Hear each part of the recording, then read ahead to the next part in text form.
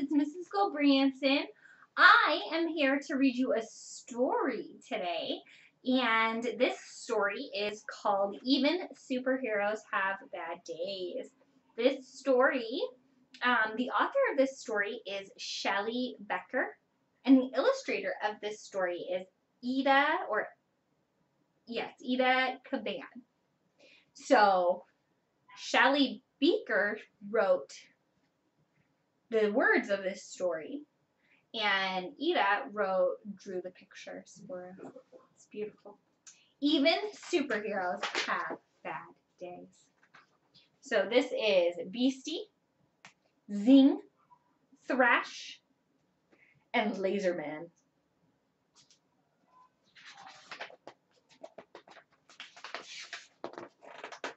When superheroes don't get their way, when they're sad, when they're mad, when they have a bad day, they could use superpowers to kick, punch, and pound. They could shriek, they could screech with an ear-piercing sound. They could crush wooden crates and bend metal gates. They could throw trucks and buses across several states.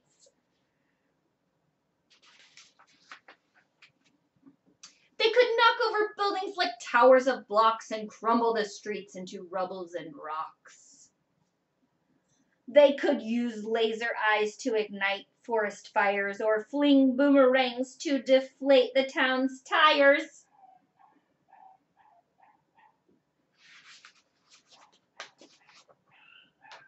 But if they did all that stuff, would they still be superheroes? But upset superheroes have all sorts of choices.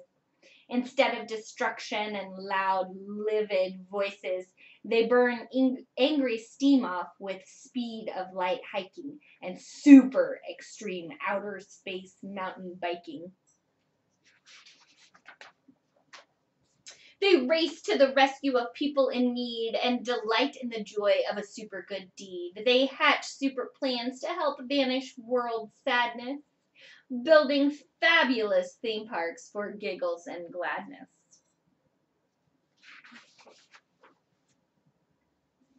They chase wanted bad guys with supercharged zing, dragging hundreds to jail while police dance and sing.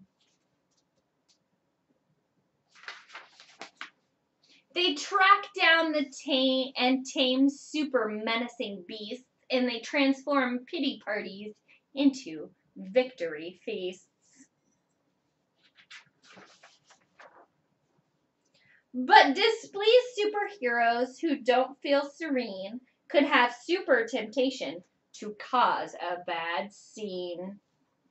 Come on, Hulk, move it! Hulk, Hulk! Ooh. Superville Elementary.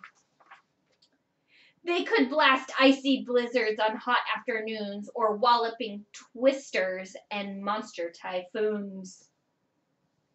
But if they did those, would they still be superheroes?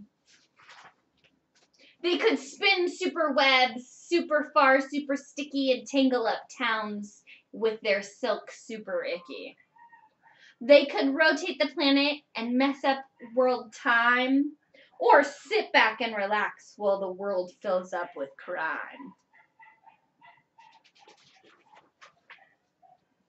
When superheroes don't get their way, when they're sad, when they're mad, when they've had a bad day, they could super rampage. They could, but they don't. Because real superheroes just wouldn't. They won't.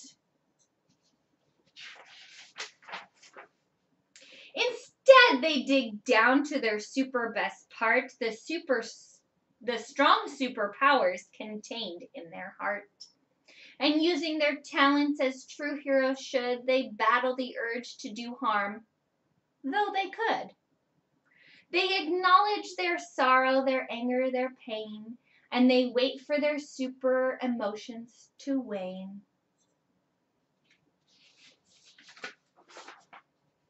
It's okay if they frown. It's okay if they sigh.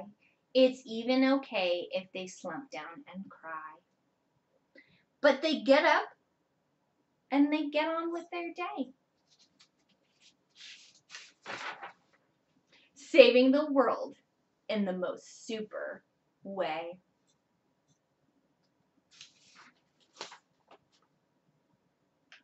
Here they are, all together.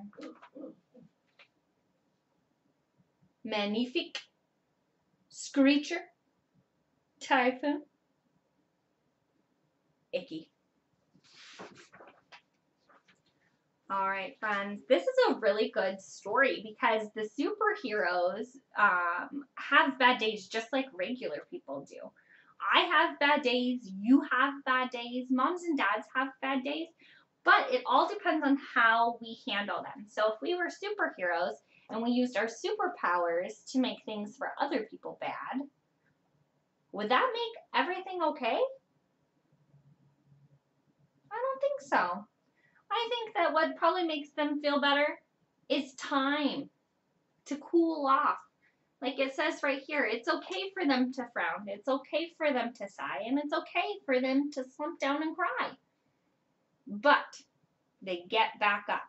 And that's the most important thing, is that you get back up. So when you're feeling sad or upset, what are some things that you do that help you calm down? I know that when I'm feeling upset, I have to take a couple breaths. Like I have to walk away from what I'm doing. I have to breathe in a couple of times. You can do our rainbow breath.